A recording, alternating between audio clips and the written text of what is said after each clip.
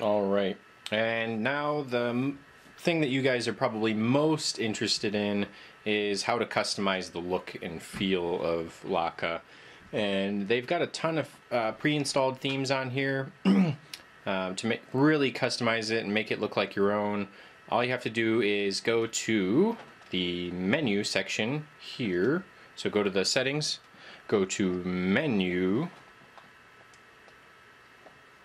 and then basically, so we've got dynamic background, we've got background. Background puts a static image in the background and it just stays that way permanently. You have an image back there. Cool. Dynamic background means every time you go from like Sega to Super Nintendo to PlayStation, you're going to have a different wallpaper that'll appear in the background there. So for Sega, you might have a picture of a Sega Genesis. For Super Nintendo, you'll have a picture of a Super Nintendo, whatever you want to do. Then you can change the opacity of the background, which is how clear it is, how translucent. So if you have that image, you can still have other things show up in front of it, like menu animations and things like that. Menu activated. You want that always on. Just always have that on, basically.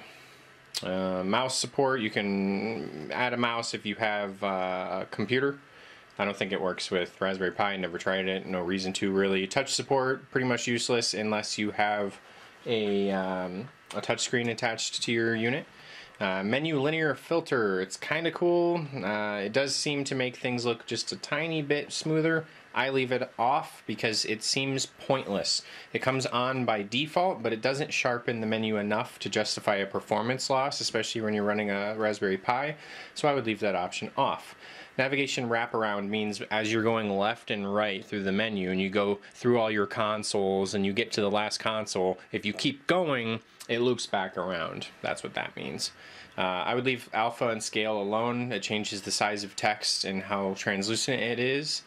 Menu font, there isn't any extra fonts in here. But on menu font, if you install your own fonts, you can actually change the way it looks. Be careful not to break your system on accident installing your own font. It can make things look a little strange if you're not careful. Menu icon theme. This is probably one of you guys' favorites. Monochrome is what I suggest. I've looked at every single one of them. Monochrome seems to be the coolest. The second coolest looking one, in my opinion, is... shoot, I think it's retroactive. Yeah, so here's the icons for retroactive. So they look pretty cool. You know, it actually gives you a colored Game Boy instead of just a white Game Boy. And, you know, this actually looks like the original Game Boy, and that actually looks... So that's pretty cool because it adds color to the icons. Some of you guys will really want that. I preferred kind of like a scaled down, more minimalist one. But this is very cool looking. So changing the icons is done by going to your menu and going down to menu icon theme. When you change that, it doesn't necessarily change the backgrounds. It does change the way every icon looks and how the text works on the system.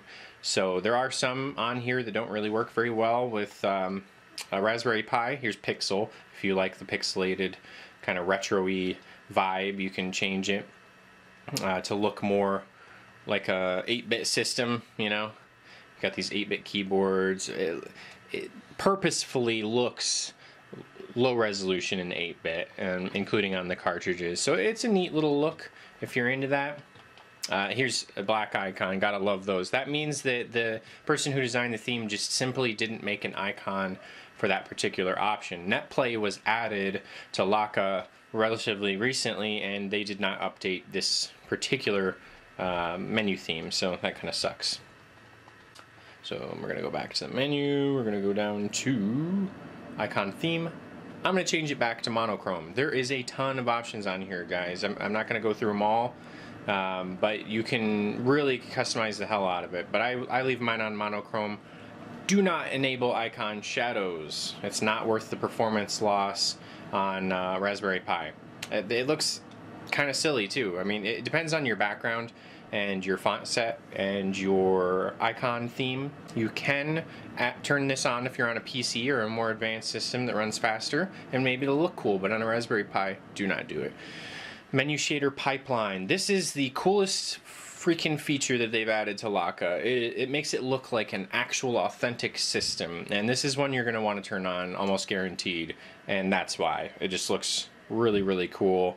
Once you have it on ribbon simplified, you can go down here and you can change the colors. Purple, midnight blue, golden, electric blue, apple green, undersea, volcanic red. I usually leave mine on either midnight blue. I think that looks cool. Electric blue is pretty cool. They all look pretty neat, actually. Probably going to leave this one on undersea. And if you go to the right on menu shader pipeline, it takes you to full ribbon, right? And it's hard to tell, but it does have just a tiny performance loss. So I usually leave it on simplified. The only difference is it looks sharper in ribbon mode, and it's less sharp and simplified. On a Raspberry Pi, you want to do as many things as possible to optimize it. So putting it on simplified is already losing power. Technically, if you want to get the most out of your system, you want to just leave everything off. But it's kind of ugly, and I think it's worth a tiny performance loss to have this really cool menu feature. So I suggest leaving it on ribbon. If you keep going to the right, you can turn it on to a mode called Snow, which is pretty cool if you have a PC or a faster machine. On a Raspberry Pi, though, it's way too slow. So I would be careful even going over to the right, because you can't tell right now, but I can't move up and down on the menu without messing something up. So there's your different options. I would keep it on ribbon simplified if you're running a Raspberry Pi. Display settings, keep this on for sure. You won't be able to change any of the options on your machine if this is turned off, and you'll be wondering where your options went. So leave that on. Display image, this is how you view your images that you have stored on a USB drive or on a SD card. So turn this on if you have images on your card that you want to look at. Turn it off if not. Same thing with music. If you have music on there you want to play, Lakka does support playing music. Turn it on if you've got music, off if not. Same thing with video. I don't know off the top of my head what all the supported video is. I would be far-fetched to think Lakka included support for things like MKV and, you know, like 265 or whatever the newest codec is, H265 or something like that. Probably not going to have support for it. But real basic files like .avi, .wmv probably has support for that. NetPlay, I'm going to turn this one off because I never use NetPlay. You guys might. It's a really, really cool feature because it allows you to play with your friends online or through a local area network with multiple machines. And these things aren't too expensive, so you can get a couple TVs together and you guys can play like two people on one TV, two people on another, and have some really cool 4-player co-op going on. Or you can just have two TVs to yourselves and do some cool co-op or fight each other in fighting games. Lots of options with NetPlay. It's really cool because those systems never had that option in the past. You could never hook up a Super Nintendo with another Super Nintendo and then go play Contra with your friend on two TVs or across the country, no less. Display history, that gives you a little tab that shows you all the last games you played. Import content, this is really important because this is how you scan your directories and get the games to show up on Lakka. Display start screen, that just displays the little Lakka logo whenever you start it. It's, you know, kind of irrelevant. Box arts, this is pretty neat. Thumbnails, it changes how they look. So I'll give you an example. So screenshots, your thumbnails are going to actually show you screenshots of in the game. So very cool that people went through the time and effort to add these to the system. And then you can change it to box art, which is my personal favorite, or title screens. It'll also show you the title screens. So we can go to our favorite N64 games over here and ooh, there's the GoldenEye title screen. You know, all these different games. It's very, very cool. I think that's one of the coolest features built into Lakka is the ability to just simply download these. If you don't know how, you just go to, it's really easy. You go to Online Updater, Thumbnails Updater, you download thumbnails for each console. Super, super simple. So basically we're going to go back to the menu here. We're going to turn it on box art mode because that's my personal preference. I like to see what the game box looks like. So display time and date. As you can tell, that makes my time and date disappear or appear. Display battery level, that's pointless on TV, but if you have a portable system, it will show you how much the battery is charged. And display core name confuses a lot of people. It's down here in the bottom left.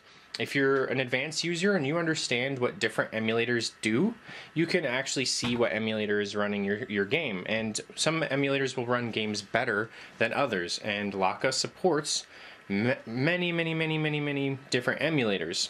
There's multiple emulators for N64, for PlayStation, for Game Boy Advance, and let's say your game doesn't work with one, it will probably work with another. So now that we've went through all the customization options, I'm just going to look at some other things here. I'm going to go through it real quick. So threaded tasks, obviously keep this on unless you have like the oldest computer in the world that doesn't have multi-threading. That's basically using more than one task per CPU core. If you don't understand it, just leave it on. Keep that on, and on a Windows computer you might want to leave this on. You might want to turn it on. It just depends. It'll change the way your desktop looks on a Windows computer. If you're not running Windows though, it won't do anything at all. So leave that off if you're on a Raspberry Pi. Achievements, I'm not going to get too into it. It didn't really work in my testing, but you can basically sync up with an achievement server that's online, and you can enter in a username and password, and it will basically give you these achievements that the community has made, and when you're playing your games you can actually get achievements for it. It's really cool, but you'll probably have to do some research to get it working, because personally it did not even work for me, and I was probably just not giving it enough time and effort. Wi-Fi, pretty obvious. Network, pretty obvious. Services, which I showed you in the last tutorial, but SSH is how you do real advanced tasks from a computer, or transferring files to a Raspberry Pi or whatever system you're using for Lakka. Samba you want to have on, because that allows you to transfer ROMs and things like that over a network. Bluetooth enable is what you're going to want to turn on if you're using a like an Xbox One controller or a PlayStation 3 controller, something that has Bluetooth. Or actually, I don't think PlayStation 3 has Bluetooth. I'm not sure. Xbox One controllers for sure have it, and the NVIDIA Shield controller, for God's sake, will work with these systems. That is freaking awesome. So you can go out and buy an NVIDIA Shield controller and you can play all your games wirelessly, even on a Raspberry Pi. So that's pretty impressive stuff. Playlists, it's really, if you want to go in here and you want to mess with it, feel free. I wouldn't mess with this. This is how Lakka knows what games you have and how it arranges them and things like that. You might want to change the history list size. I changed mine down to 30. It was like 100 or something crazy, I think, to begin with. I don't need to see the last 100 games I played. You might want that. You might not even want a history list. You can turn that off there. I would leave this on, personally, in case you delete a game, the game will actually still show up on Lakka, just so you guys know. If you delete a game by connecting to your network and then deleting the game off Lakka, it will still be in the Lakka playlist. And so Lakka will think it's still there, and then when you try to play it, it'll just give you a black screen or something. So if you want to remove it, you actually have to manually go to your game, click on it, and hit remove. I know that sucks, but that's the way it is. If you want to do it quicker, you have to delete the whole playlist by going to the playlist folder on Lakka and just deleting the whole playlist, and then rebuilding it by going to scan directory and rescanning all the ROMs. And that's a way to make sure you only have the ones that are actually on there. And that's pretty much it, guys. On user, you can change your username. I think that changes how it shows up on your computer, to be honest. I'm not sure. There's the retro achievement thing. You got to sign up for that online. May or may not work for you. Username, I think it's just default Lakka, but you can change it to whatever you want here. I'm not going to change it at all. And then the language, there's a ton of languages supported on this. So I probably should have mentioned this first. For some users, especially my Spanish friends, it supports Spanish, French, Japanese, Dutch, Italian, languages not even familiar with. This is Korean, I believe, Chinese, probably Mandarin or something. So yeah, totally a lot of languages on here. So this system works for practically anybody in any country. But yeah, this tutorial probably won't be useful for people in another country because it's in English. Directory, you can change directories. Privacy does not have any options yet. They're going to add that in the future.